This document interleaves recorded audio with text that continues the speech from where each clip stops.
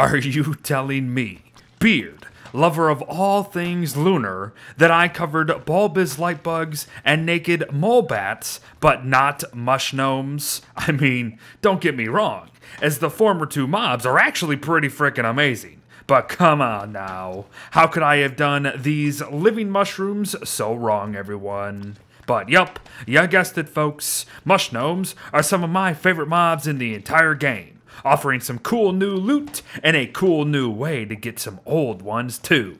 So let's spin into action, shall we? And first things first, where do we even venture to encounter these walking moon shrooms? Simple. An entire biome full of moon shrooms themselves in the Lunar Grotto, everyone. First added in the Forgotten Knowledge updates, the Lunar Grotto is a new cave-specific biome within Don't Starve Together alone, and will always be connected to our blue mush tree forest biomes come any new world generations. So, head on down and get a little loon. And here's the thing about mush gnome spawns, everyone. They sort of just show up wherever they want to down here.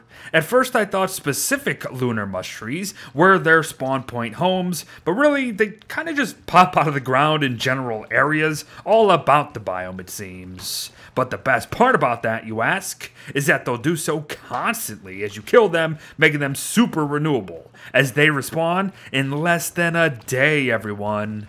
Good stuff. But even better might just be how bloody easy it is to actually kill the things in the first place. For you see, not only are mush gnomes non-hostile creatures, although they are monsters, so make note there, they don't fight back.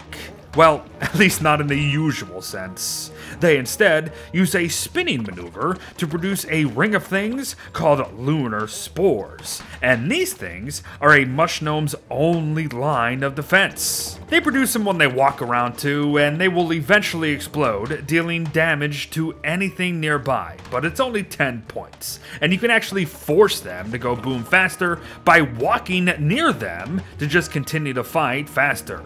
It's all very easy and straightforward, and it kind of makes you feel bad because of how easy it is. Until, of course, you see the potential pile of loot, and thus begin your quest to murder every bloody last one of them, that is. For you see, mush gnomes drop 1 to 2 living logs each, as well as 3 to 5 lunar spores upon death, with the cherry on top being 2 moon shrooms guaranteed to boot. Very, very nice. And obviously, incredibly efficient when it comes to living logs, mind you. And yes, while tree guardians drop more per kill, I'll take 1 to 2 per kill if it means I only have to wait roughly 8 minutes per mush gnome over possibly chopping 80 trees for a chance at a single guardian, if you know what I mean.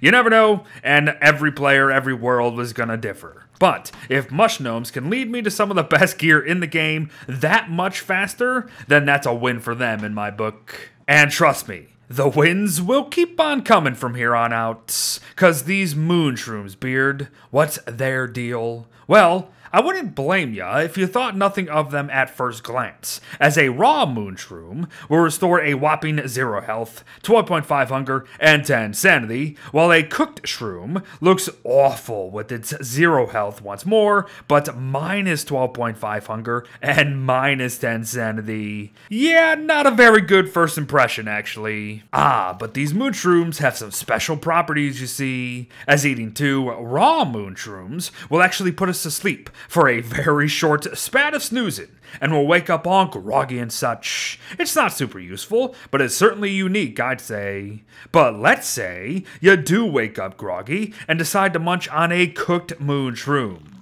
Then you'll notice that said grogginess is actually gone entirely. Very interesting stuff. And yes, this mechanic does in fact work with all sources of grogginess in the entire game. So make note, as it could actually come in handy. But let's pull the brake on that one for a moment, because that's not all what moon shrooms can do for us. Mutated fungal turf is a newer craft found under the Celestial tab, and requires 3 moon shrooms to create, along with a single chunk of moonstone, and is the very turf found within the Lunar Grotto itself. So if you somehow turf it all, here's your answer there. But hey, If you're into this sort of thing, I know a guy. But back to business, as by far the best use for mushrooms will be that of mushy cake, a new crockpot recipe requiring one of each shroom in the entire game.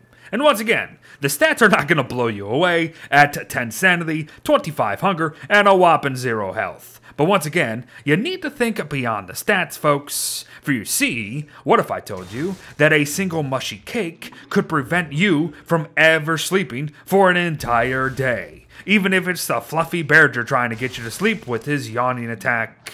A mushy cake raises our sleep resistance so much that nothing, and I repeat, nothing can put us to sleep, everyone. Sure, we will still get groggy, but bite a cooked moonshroom and you'll be back to the races immediately. Cool stuff. And there you have it, everyone. A very quick guide on Mush Gnomes within Don't Starve Together. They are living, breathing, fun guys, am I right? I like them.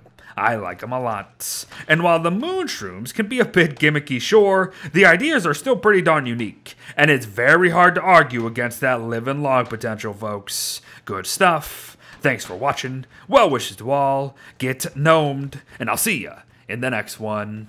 Bye-bye.